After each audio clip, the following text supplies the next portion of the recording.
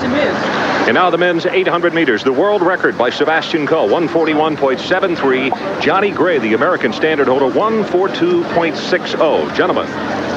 800 meters. There are your lanes. Mike Macinko in lane from the north. Okie Clark from the south. Dwyan Biggers will be in lane 3 from the west.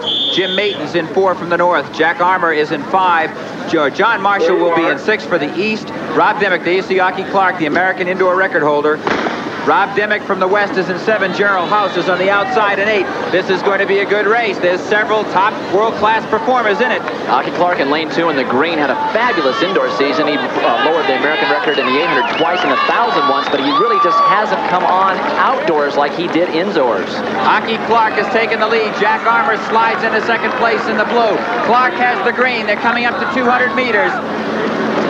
Sliding by 23.3 for unofficially a very, very fast time. John Marshall, the big countenance of the former Villanova star, 1984 Olympian, is right now in 3rd place.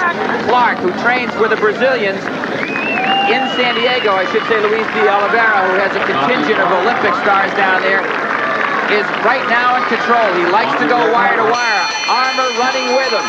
Okie Clark, 50.6 is a very good first 400-meter time, but Jack Armour is right on his shoulder, and I can tell you, Okie Clark has been using all of his energy to lead this race. A typical way the Brazilians train, the way de Oliveira trains them, go out hard, drop the people. If you can hang on, you'll run a fast time. Mike Macinko is right now in 5th place. That is Jim Maton in 4th. John Marshall is in 3rd. 2nd place, there goes Armour. As Dwayne was saying, and I agree, that's awfully tough order to lead wire to wire here. There you see Armour beginning to pull in the lead. You can see Clark now. He is starting to come back on him, but he is tying up badly with 140 meters to go. Does Jack Armour have the strength to hold him off? And watch out in 3rd place, maybe coming to swing wide to take this thing away from him. Down the stretch, and it's Armour trying to hold on. Jim Maton sliding by an inside. Okie Clark wearing the green. It's Armour holding on. Here comes the rush of John Marshall at the tape. And the question is, who wins it? Was it Okie Clark getting up for victory at the end? That's what happens when you go out in 50.6 seconds and you come home as though someone has just handed you a piano down the home stretch.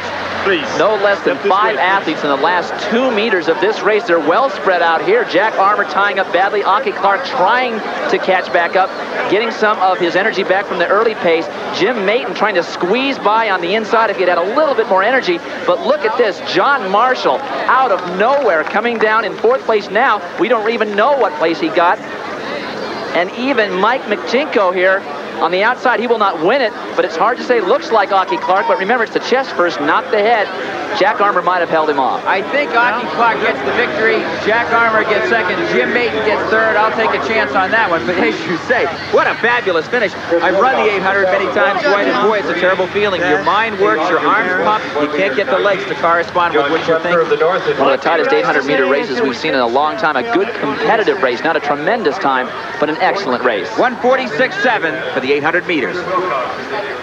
So, gentlemen, Jack Armour by 1/100th of a second. The young man out of Clovis, California, ironically, had never won an open 800. And then what happened was amazing.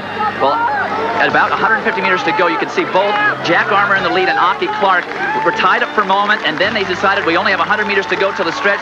Let's try and hit that finish line. Then you see Jim Maton on the inside. If he just had a little more oomph, he could have gotten through on the curve. Then here comes John Marshall in the blue and Mike Macinko, and at the tape, 5 athletes within 1.5 meters or 2 meters. Jack Armour was able to hold off Okie Clark for the victory, and a very credible time in the 146s. The closest finish I have ever seen in world-class competition at 800 meters.